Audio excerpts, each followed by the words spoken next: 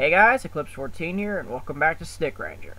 Alright, grassland section has been cleared, and now the submarine section has been cleared. So now we have to enter the shrine of the second main boss of the game, which is a notably infamous one. It has 40,000 LP, and hits for a truckload. And believe it or not, used to hit for much harder. So this is one of the few enemies in the game that had to be nerfed. 40,000 LP. This guy sucks. Go ahead and put all that there. I'm also going to go ahead and put the Blizzard 2 on, because Blizzard 2 is very good. Alright, here we go. So we get a fire attack, and there's also a freezing attack, which freezes for 5 seconds. And this is why it's so infamous, because this crap happens. Make no doubts, this boss is hard. And we gotta run this for 40,000 LP, so Blizzard 2 actually makes this extremely easy because it doesn't make you, first off, it slows down the boss, number one, and number two, it doesn't really, makes it a pretty easy fight if you can, utilize it. Unfortunately, you will have to revive a couple times just because. Fortunately, I've got pretty good range on everybody. I guess at this instance, I'm just going to go ahead and turn the auto move on. And let's take it on. So yeah, the 5-second freeze time is actually the longest out of anything in the game, really. It has the longest freeze time out of all the enemies in the game. Even your allies can't get that high, because the highest level diamond only doesn't even move for a second. It doesn't do even a full second. And that's what sucks. Alright, we're at like 21,000 to go. And I mean, look at the magician. He's doing absolutely nothing but just causing ice. That's what's so good about Blizzard 2 and why I kept it for so long, because it makes this boss freaking easy. Then, of course, Poison Knuckles really helping. And then there's the trip. Oh, crap. I just realized my melees are dead. I didn't even realize Gladiator died. Yeah, I've been paying attention to Boxer because his Poison Knuckles is freaking amazing. And wow, freaking burned. Look at this. You just signed your own death warrant. The boss signed his own death warrant. And done. It only cost me, what, 3 revives? And they were all very late. So that was the Submarine Shrine. So there's 2 now. When it comes down to this, now that I think about it, we're actually going to backtrack, because next up is the desert campaign, and it's also kind of small. There's 8 stages, and then there's the beach stage, which goes to this island, and that's it. So what we're going to do here, plus that was actually extremely short and I don't want to skip into the next campaign.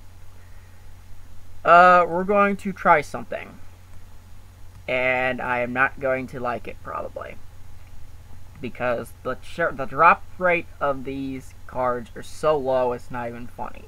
I'm talking about the Onigiri's card from the Castle boss and the Gold Rush card from the Submarine Shrine boss. We're going to take on the Castle boss for a couple rounds.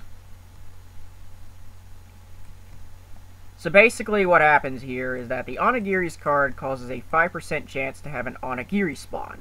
That's actually a pretty good card. And then there's the Gold Rush card, which in turn has a 5% chance of causing gold dropped relative to the amount of damage you've done to a certain enemy.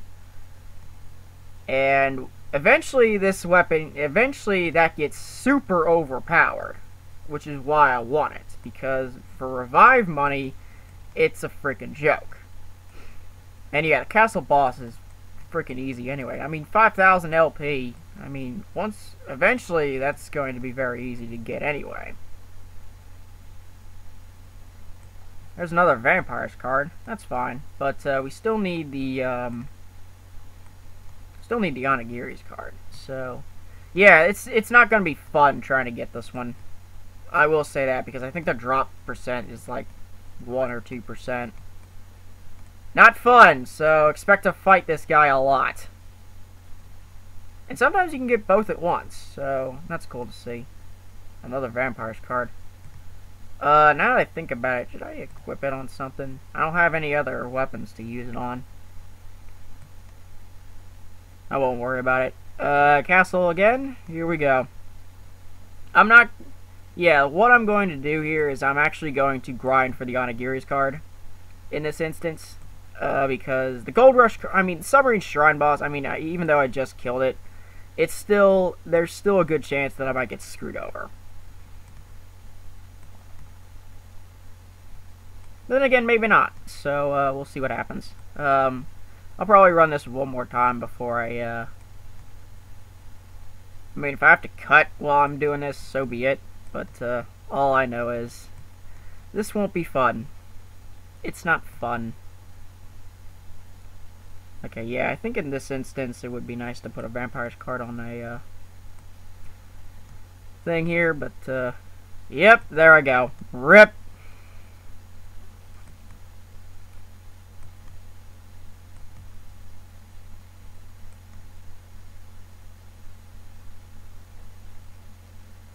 And nothing again. Wow. Come on. I'll run it a few more times before I am forced to cut. Alright, so... yeah, let's try this one more time. I'm just going to spawn the money. Even though it's not as efficient, it doesn't matter anyway, because I'm going to get it back. Desert 1 is known as a gold mine for a very long time. Right, there's 1,000 gold already, so... yeah, Desert 1 is a good gold source, if I recall correctly. There's also the Vampire's card 3 from the Submarine Shrine boss, and if I get that, then that's going on the Long Sable, because I already have level 1 on that one.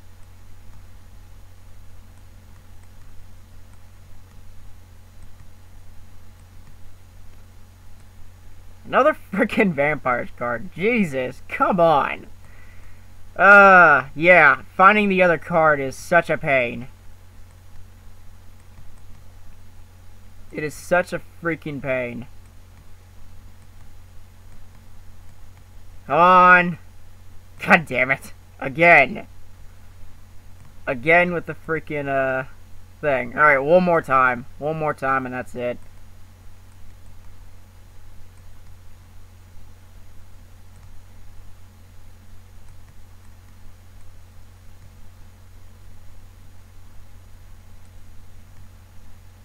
Wow. Are you serious? Okay, that sucks. I guess I'm just gonna go ahead and cut right here and see how many takes it does before I finally get the card.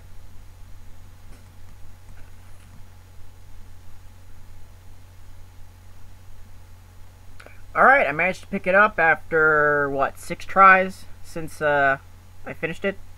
And I also picked up an extra Vampire's card. So I'm going to keep the Onigiri's card right here. The Vampire's card, I'm just going to go ahead and sell that. And that'll be it. I'm not selling that. Yeah, I will use that Onigiri's card. I actually use the Onigiri's card on the Boxer and the Gold Rush card on the Gladiator. That's pretty much how I do my stuff. I guess now I'll actually... no, I don't want to run Submarine Shrine yet. As you noticed, it only gives 1 experience per area. Per area. That's stupid. 1 experience per enemy. So if you go back to this area, for example, yeah, they only give 1 experience. So I can actually use this to reset myself back to 10. Back to a 0 or a 5. And in this case, I'm just going to go straight to a, base. Ah, crap. Enemies started attacking. My guy started attacking. There's only 6 enemies here, so do that one more time, and done.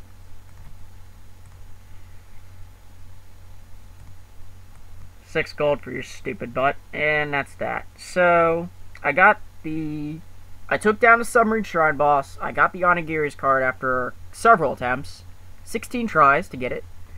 And that's really all I'm going to do. Eventually, I will go back to the Submarine Shrine boss to get the Gold Rush card, but for now, we're just going to sit with as is. So next episode, we begin the Desert Campaign. And I like this campaign. It's actually really good. So, with that all said, thanks for watching, and I'll see you guys next time.